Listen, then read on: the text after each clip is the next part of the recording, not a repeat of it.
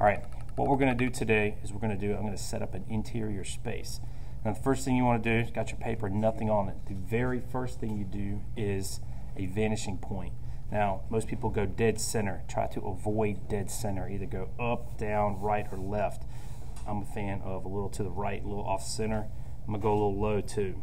So there you go. There's your vanishing point. Step 2, connect your vanishing point lightly to the corners. You're going to erase half that line.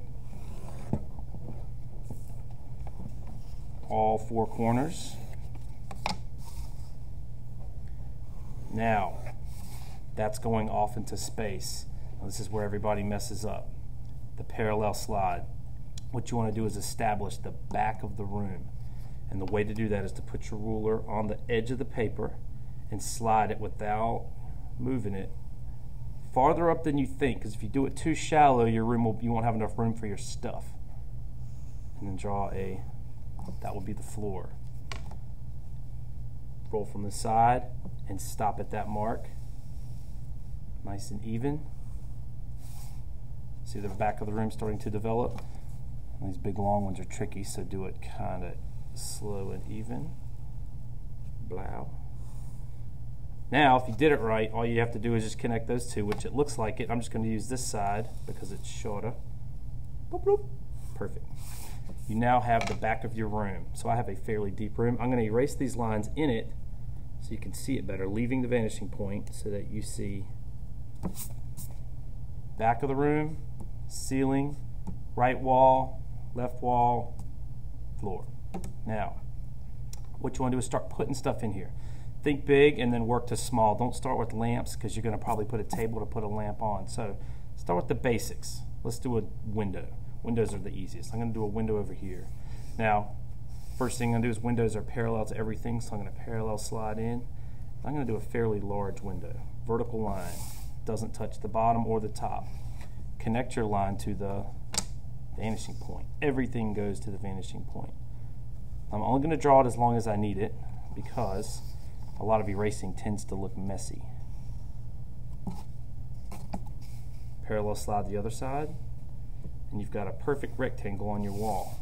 Now you could turn that into a poster, a door, when you put steps going down, but I'm going to make mine a window. So I'm going to trim this window out, a little line around it, vanishing point. And yes, I'm working backwards, but once you get the hang of it, everything going to the vanishing point, you can kind of wing it a little bit. There you go. There's the window frame. Now you've got the window battens in the middle. Do 2 little guys like so. And then 2 little guys going to the vanishing point. Just think, if it's horizontal, it goes to the vanishing point. If it's vertical, it's parallel. Curtain. Curtain, and that kind of ugly, but there's your window. Now, door, other side, same rule, except it touches the floor. Vanishing point. My hand's blocking. Parallel slide. I don't do the other vanishing point because it's already done. All right. Now you want to take this to the next level and make this look like a 3D doorway. Watch this. Parallel slide from the bottom, right to the bottom edge of your door. Just do a little guy, about the thickness of your wall. Also, to the top corner, you're basically building a box backwards. Parallel slide to those. And there you go. Oh, I missed a line. Come off of that corner, and that's the top of the wall. You see how it looks like a doorway where you can walk through it into your hallway going down to your kitchen, but you got to have that hallway. So watch this, off the vanishing point, kind of in the middle there. So there's your hallway. You kind of go in down the hallway to the kitchen. I'll even put a picture on the wall back there. Vanishing point, just everything goes to the vanishing point. There's your picture on the wall in the hallway with your family in it. Big monster dad in back. There you go. Now, something on the floor, just like everything else, parallel. I'm going to do a nice big old rug because I don't want to take too long to do a hardwood floor. So I'm going to do a nice parallel line on the bottom, gigantic rug. And where do I go? Vanishing point. Thank you. Vanishing point, parallel. Giant rug on the floor, a little extra over there. And you could do a design, you could do all kinds of stuff. Say I want to do a ceiling fan on the ceiling. Now, these are a little tricky, so I'm going to go step by step here. The first thing you want to do for a ceiling fan is a box. Parallel slide down and draw a box, pretty light, because you're going to erase the entire box. Ms. Corinne Rogers, Vanishing point, find your time sheet as soon vanishing as you come point, in, Ms. Rogers. and then parallel the bottom. Now, what this box is going to do, it's going to help me set up my fan blades, because as we all know, a fan spins in a circle. So basically what you're going to do is a circle. But what are you thinking? How do I draw a circle with a square? Here's the trick. First thing you want to do is find the center of this square. Now I like to do it without using math, and I like to do it the easy way, which is connect the corners. Very lightly. Those are going to be my fan blades. All right? There's the center. Notice that this is bigger than this. That's because it's in perspective. That's the key, because some people draw their fans and they look like boat propellers sticking off vertically. So there's the center. Come down a little bit and draw a tiny little oval. All right, vertical line, curve, ellipses, just like the pill bottles. Big ellipse coming around the back. Vertical line, another pill bottle, curve to match. Vertical line, curve, that little base that attaches to the ceiling. See my fan starting to happen? And what's going to happen with those lines? You're right, fan blades. So I kind of freehand it, just use it as a guide and kind of parallel it on either side and do that little sculpty thing at the end. And see how this is bigger because it's closer.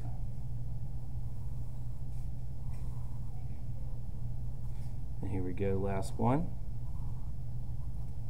Little chain hanging down because you have to have a pull chain. And there you go.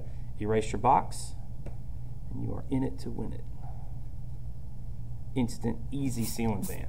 Now, of course, you don't have to do average stuff. You could be very creative and do some funky stuff with your picture. Like, let's draw a giant hole in the floor. Pretend that's not there and watch this. Just draw a jaggedy shape and just the same rules of perspective apply. All right, I've got all my shapes, so I'm going to do little vertical lines off all of those. I like to be creative and do unnormal things like this. Parallel, parallel, parallel, parallel, parallel. Now I have this giant hole in the floor. I could put water in it. I can put flames coming out. I don't know, whatever. The Archangel Gabriel come out of the ceiling to fight the devil. Whatever you want. Come up with something crazy. Normal is boring. Now, one last thing. Got this back wall. Nothing going on. You can put anything you want on it. But remember, the back wall is a rectangle, so it's going to keep your rectangle straight. So say I want to do a cabin. Oh, speaking of, I'm sorry. Let me move a second. Say I want to do a piece of furniture. Come over here. I'm going to do a couch. Vertical line. Horizontal line. All right, and I'm going to draw the profile of that couch. So any shape you want to do, arm, leg part, there you go. All right, draw your shape just like yesterday, and then connect the corners to the vanishing point. Boom, boom, boom, boom, boom. And then on the other side to cut it out, parallel. So parallel to a curve is another curve. Boom. Now I'm freehanding it because couches are organic, and then that one's vertical, so this one will be vertical. All right, now I know what you're thinking. That looks like steps, and you are exactly right. So I need to make the arms of the couch like so. And in doing that, that loses these two lines.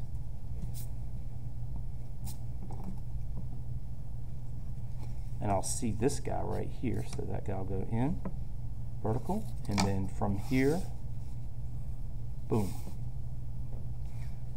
Now that's not the prettiest couch, it looks like a Goodwill couch, but if you want to break it up into pieces, like most of them have 3 and 4 pillows on them,